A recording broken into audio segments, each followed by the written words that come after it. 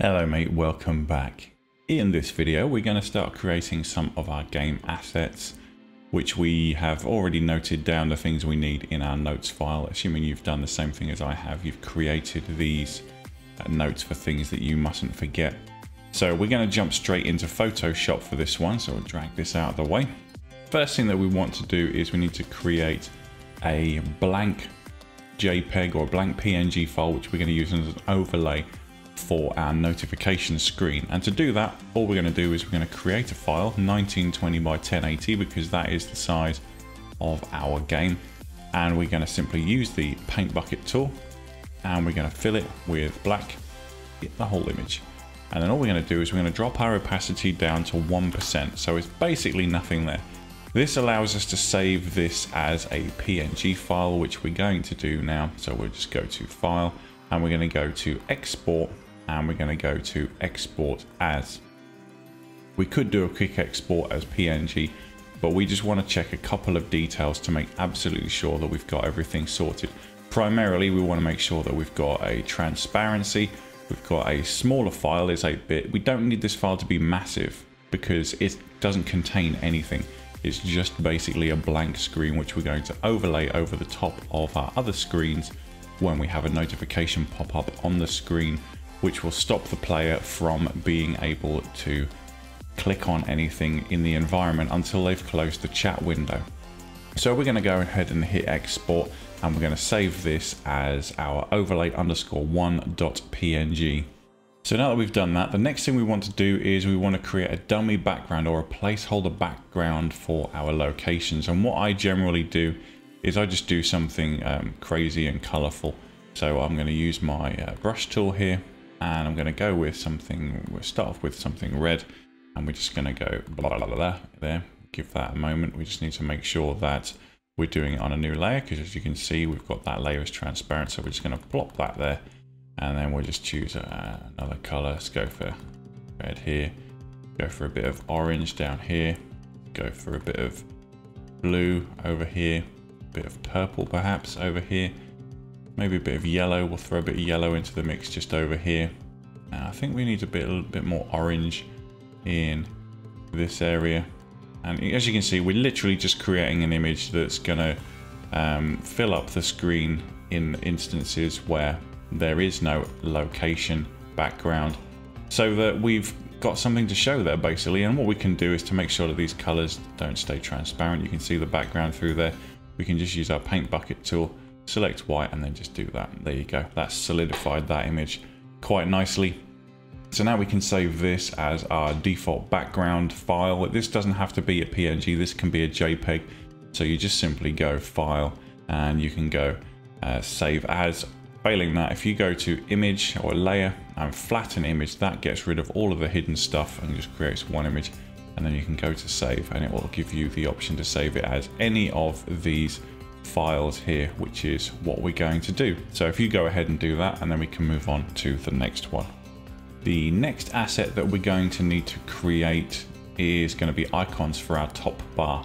So the first thing we need to do is create a new image. So we're just going to go new, and we're going to create an image. This time it's going to be very small, 48 pixels by 48 pixels.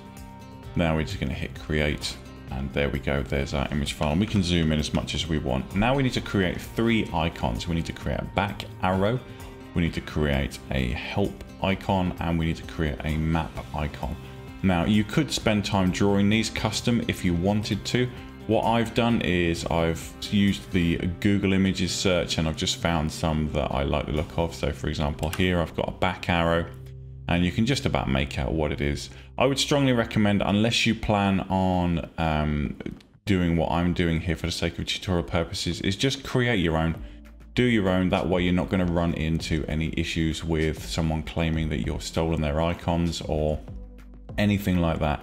Just create these 3 icons here and make sure that they are 48 pixels by 48 pixels, and that will enable you to fit them into our user interface. Once you've created them, I would highly recommend you use a transparent background again, and you're going to export them as PNG files. And if you check into our top bar screen, so I'm just going to bring that up now, The file names are listed right here, so you can use icon help, icon map, and back.png files, and they will fit into your game UI nice and easily. So go ahead and do that.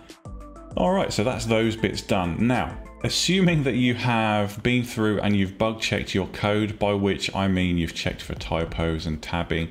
If you've copied me all the way through, you might have found that you've made a couple of typos, largely where there's like a dash instead of an underscore or something like that.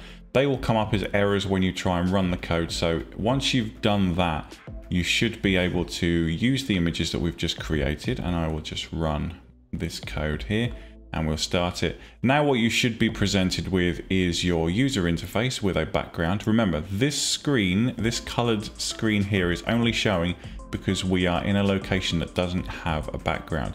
And if you remember from our code, if I bring up our BG image code, that comes in here with looking for a BG string equals BG string chapter, which is a variable that we've defined in our classes file. If we come down here, we can go up to wherever we've defined it, BG string chap.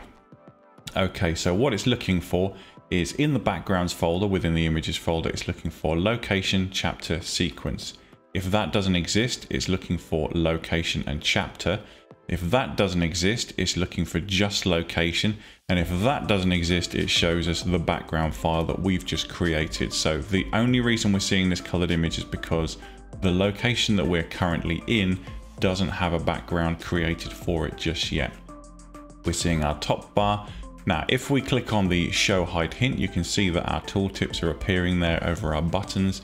We click on that and it'll toggle this screen on and off, and we can drag this around. We can pop it in the bottom corner if we want to, if we wanted this to stay up on the screen permanently. Now, if you click on the map icon at the moment, it's going to crash because we don't currently have a map background image which we can use. So that's going to be the next thing that we'll create. So we'll go ahead and we'll close this down like that. Happy days, and we can get rid of this like so.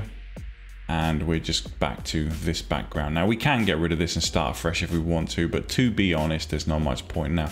This map background can be literally any image you want. If you want a town map, if you want a Google Images kind of map, you know, like a Google satellite, or anything you want to do, this is the image that's going to be the background for that, that's going to have the icons overlaid on it. So I would strongly recommend that you use something imaginative for your game. What I'm going to do is I'm actually going to use the background for the map that I currently use in my existing game, and that's going to be this one. Now, as you can see, the image is a different size, and if you remember in our code, we actually defined our map screen to be a different size altogether. So if we were to come into our code, we can go to our nav screen and we can see that we're actually looking for an image that's 1200 by 794. So we're going to go ahead and we're going to hit the cancel on that one, and we can go to our file image and go to image size, and we're going to go to 1200, going to unlink the image like that, and 794. Yeah, okay. And then that rescales. Now, obviously, if you're creating a fresh image, you don't have to worry about doing that step. You would just create it as 1200 and 794. Now, if I drag my map background onto this image, you can see that it fits a lot better. And I've given it a little bit of space around the edge because, as you can see, there's a drop shadow there. So now all I have to do is turn off the visibility of that, and we've got our map background. Now, obviously, I'm using a notice board that's got Polaroids pinned to it for my map. You don't necessarily have to do that, but what my icons for my locations look like is if I drag one of those into there, as you can see, that works, and then I've got similar ones for each different location, and that's how I've done my map. You don't have to do it this way. This is just how I've chosen to do it for the game that I'm currently working on. And as you can see, we've got different places, and each one of these will act as a button to transport us to a new location. But for now, we're going to delete those.